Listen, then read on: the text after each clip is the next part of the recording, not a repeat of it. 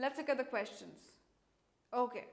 Now we see this question. It says every time the child does not cry, mother eats nuts. Okay. Okay. So every time, this is the cause, this is the effect. Every time this does not happen, mother cries. Now what you will do, you will write this.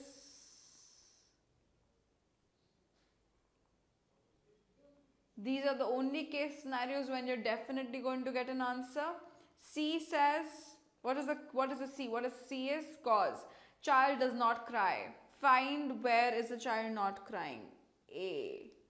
Right? One of the possible answer choices begin with A. Let's see where is effect happening. Effect, the mother eating nuts. Mother eating nuts, B. Therefore, AB is one possible answer choice which is not there in the options. We're going to look at the other one. EDH, the mother not eating nuts. Where is it? D. The child, which leads us to CDH, the child does not cry. Child cries. C. Which is the second option, gives us option 2 as the answer choice, right? These are the two areas directly translatable to this where you got the answer. This is present in our answer choices. DC is the answer, right? Again, same as either or.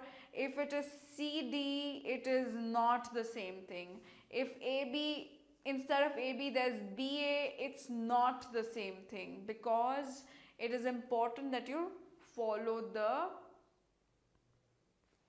sequence. Cause leads to effect.